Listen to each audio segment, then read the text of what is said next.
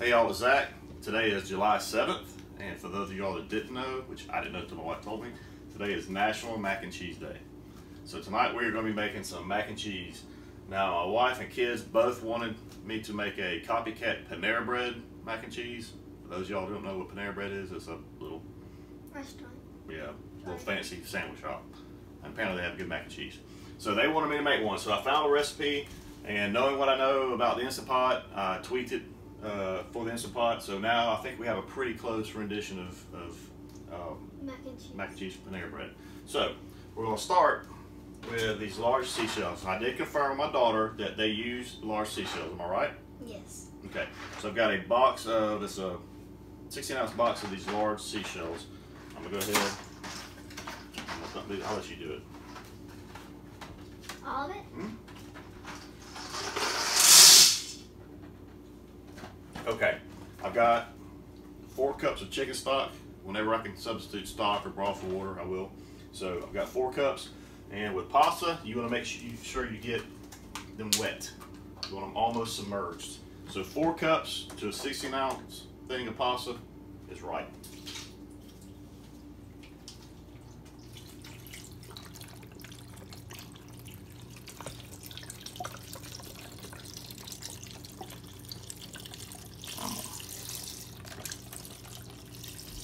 Empty it? Yep. There we go. Alright. So I'm going to take a spoon.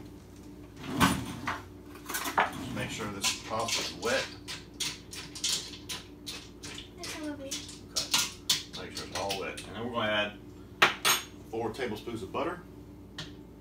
And some salt. You want to do it? Yeah. Okay. How much? Just do it a few times. That's good. Alright. So we're going to take the lid, we're going to set it to seal, and we're going to pressure cook for 5 minutes. Now, what else I've got is I've got some mild cheddar cheese, some white cheddar cheese. I want to use about 2 cups. This is almost 2 cups. I tried to find a block so I could grate it myself, but they didn't have it. I've got some Dijon mustard, I've got some black pepper, and I've got some American cheese. We're going to use about 4 or 5 slices of this. So, all right, we're going to let it do its thing. We're going to let it go for 5 minutes. We'll be back. So we did 5 minutes high pressure and then a 5-minute natural release, and then we flip the switch, and it's perfect. Again, you want to make sure your pasta is covered and wet. So while that's hot, I'm gonna go ahead and put in about 2 cups of white cheddar cheese and get that melted in there.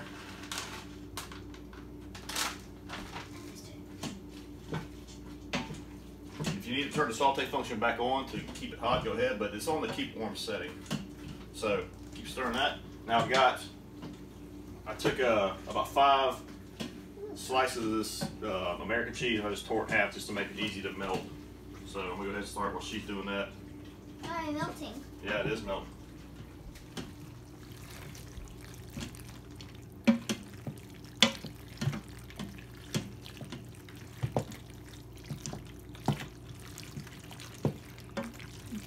Still melting good? Uh-huh. Okay. There, we try. Yeah, just keep turning it over, and that heat's going to melt that cheese in there and make it really good. Looks delicious. It does look delicious. Okay. Now, go ahead and pour in a cup of milk. I didn't put that in the original part of the video because I didn't want to pour it and have it sitting out. So we do add a cup of milk to it. I stir that in.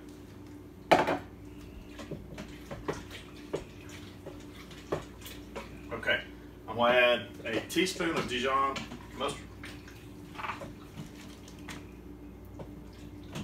If you add a little bit more than a teaspoon, not a big deal. Okay.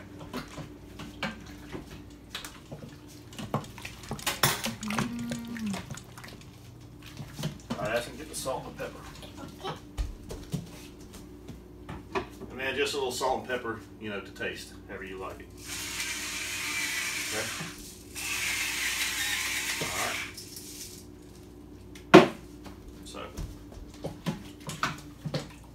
All right. We're going to get some bowls and we're going to do a taste test. So we'll be back. All right, so it looks good. We're going to do a taste test real quick. Okay.